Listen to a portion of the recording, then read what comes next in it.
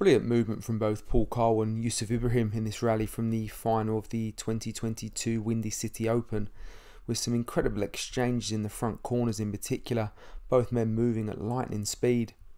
Ibrahim is the bigger framed of the two men, and you can see that expressed in the sheer power of some of his movements, really exploding out onto the ball to attack with ferocity. He didn't have quite enough to take out Coll on this occasion, but he looks primed to have a very successful 2022-23 season ahead.